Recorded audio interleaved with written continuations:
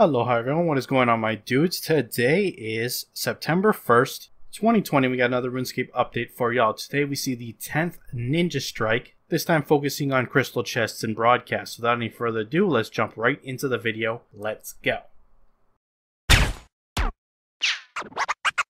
Cats is the illest. What you talking about, Willis?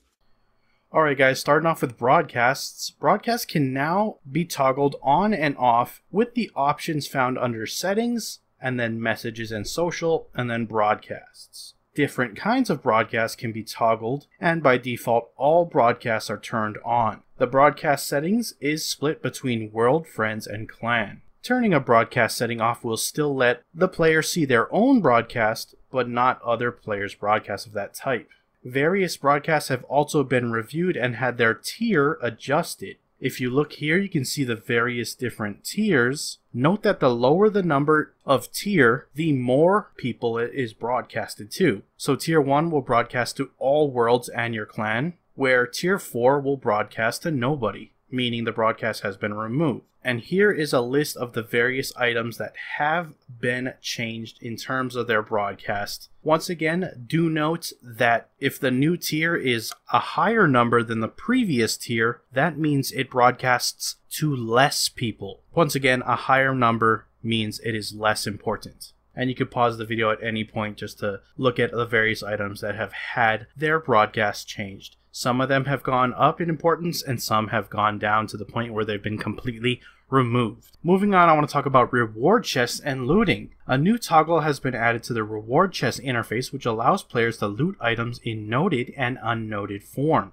Crystal chests and Triskelion keys now use the standard reward chest interface, from which items can be banked directly. The animation delays on chests have been removed for a smoother opening experience. Multiple players can now use reward chests at the same time. Various improvements have been made to reward chest messaging, including dialogue and info boxes. And minor balancing changes have been made to the Triskelion key loot. The 125 adamant and 750 coal stone spirits drop is now 15 Bainite stone spirits, and the 40 Runite and 320 coal stone spirits is now 5 light and 5 dark Animica stone spirits. And combining Triskelion key parts will now combine as many as possible in one action. And that is it for the Ninja Strike. We're going to shift on over to the patch notes and see what's been changed with today's update, so let's go check it out. Starting off with the Alchemical Hydrix, they've made an improvement. The Essence of Finality ability will now appear in the Constitution ability book when the filter is enabled. And a couple of fixes. They resolved some issues where the effect of portable skilling stations was not being triggered by the Brooch of the Gods, fixed a visual issue that appeared when changing attack styles after using the Essence of Finality ability, and an issue has been fixed that was allowing some weapons special attacks to be used without spending adrenaline. Moving on to other changes, we got some improvements. The Order of Dis and Infernal Source music tracks now loop as expected, and you can now toggle the warnings that appear when decanting flasks. You can find the option under the Skills and Interface menu in the Herb Lore section. Moving on to some fixes, the Flowing Blood in Demonheim is no longer stripy. No longer possible to trigger the No Secrets Left to Steal achievement multiple times.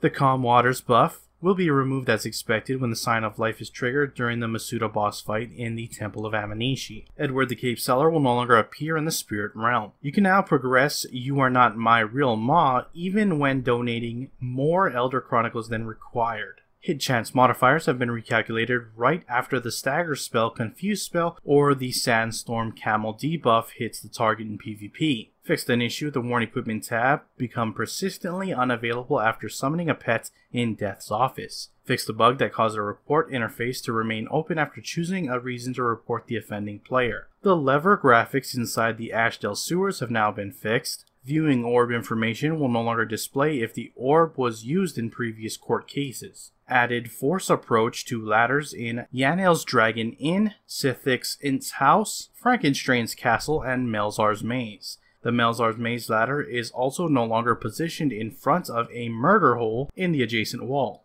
The Reaper Necklace ornament no longer grants stacks when hitting a combat dummy Mark II, bringing it in line with the standard Reaper Necklace. Modifier values are now recalculated when familiars are summoned and dismissed. Using the Dwarven Fish Extractor on a crystallized fishing spot no longer requires bait. FPS should no longer drop rapidly when curing a plant at the Livid Farm on Lunar Isle. Fixed an issues with cannons triggering on-kill effects despite being far away. The portable workbench will now allow you to craft flat packs with a full inventory of planks by swapping one or more of your planks for the finished flat pack. And finally, there's a hotfix where the Traveling Artisan now gives out inactive, unused variants of the Dwarven tools instead of the active variant with no charges. That is it for your patch notes. Links to everything discussed in this video will be down in the description below. Head on over there to check them out. With that, I'm going to wrap up the video. If you enjoyed it, hit that like button. If you're not subscribed yet and you want to stay up to date on all things RuneScape related, then hit that subscribe button. Anyways, I appreciate you watching. I am out. Aloha.